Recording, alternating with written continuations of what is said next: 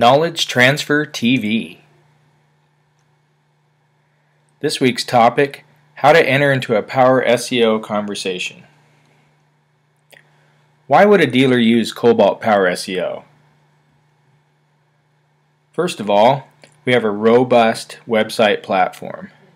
We own our website structure, plus we have visibility in search volume and conversion ratio. This means we have access to a whole customer experience. SEO intelligence. We're the largest automotive network worldwide. For example, our meta title, keyword proximity, and all the other numeric factors. We make websites attractive to Google, period.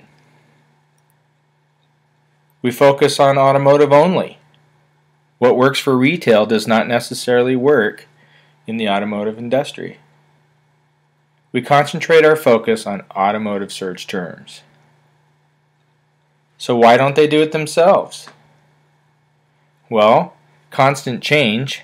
For one, you need to stay on top of all the Google updates, and there are tons of those. Lack of Google insight. You need to understand what and how Google updates impact your site. And lastly, this is very labor intensive. I mean, I can barely keep up with all this. I'm sure you're struggling. Can you imagine a dealer trying to do it on their own? No way. So, where are the dealers hurting the most? Competitive landscape. If you were talking to a dealer, you'd say, you're just not in the game across all profit centers, and that's the key. Loss of revenue and profit opportunity. So how do you enter into a conversation about power SEO? Make an observation, a setup, and do joint discovery with the dealer by searching for the dealer by the various profit centers. I see you're not ranking on page 1. Do you understand why? Let me tell you what's going on. It's search volume, it's website traffic, it's conversion. It's all about managing relevant content at a feverish pace. So, increasing your business acumen and avoid mooing. Tying the business mindset into your conversation is going to give you incredible power and control. Again, what's on the back of the dealer's forehead? It's the income statement. They're thinking, how do I make this work? This is the hurt. So engage dealers as their trusted business advisor, and you'll soon find yourself in a relationship where you're making a lot of sales. Applying the car opportunity analysis. Use the model to show the dealer the return for investment. The Sales Opportunity Calculator. What's this? It's pretty cool if you ask me. You can have a pretty compelling business discussion just by understanding some of the numbers. But the real power is in how you use your assumptive close. Check this out. Alright, the goal. To show the dealer the opportunity and potential return by investing in this product. To show this, you'll need to obtain a few of their business performance metrics.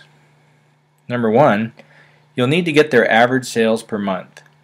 If they don't offer it up, just mention the national average of 100. They'll correct you. Just enter that right here.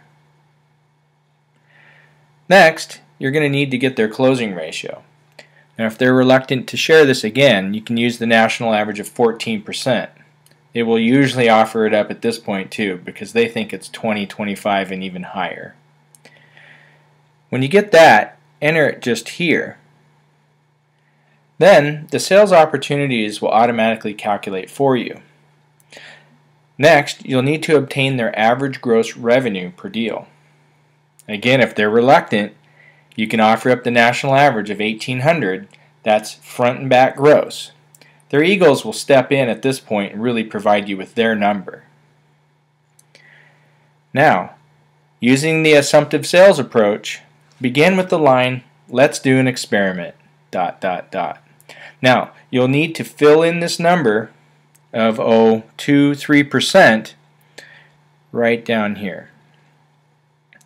And you'll see in this graph that we're only focused on new car sales. I'm sure you've looked around just a little bit and you've started to notice that you could do this for all the profit centers just by adding a little bit of the key metrics and the numbers that you can get from the dealer. Okay, lastly, you'll need to enter the product price. You enter it right over here in the corner, and the tool will automatically calculate the various indicators. And that's what's really cool about this tool. So, real quick, if I change the 100 to 75, you'll see that automatically their sales opportunities number goes to 536. Also, all the numbers in this shaded green color, all of those will adjust. Right? So these various indicators are incremental sales, total adjusted sales, right? Taking the 75 at 14% for incremental assumption of 2%, you start to see the lift. So 11 additional opportunities would be needed to basically justify this bet. And all advertising is just a bet. It's calculated risk. And what this tool does is put the math to the paper and does the calculations for you. Now, I wouldn't recommend that you sit in front of a dealer and do this. You could, but it's kind of nice just to have it off to the side, especially if you have it on your iPad. So it's a pretty cool product. So check this out. Boom. Okay, here's the role play that you should be doing with your DOS. It's assumptive selling with this, okay? So it's something like, hey, here's the agreement, Mr. Dealer. If we increase sales by, what, 2, 3%?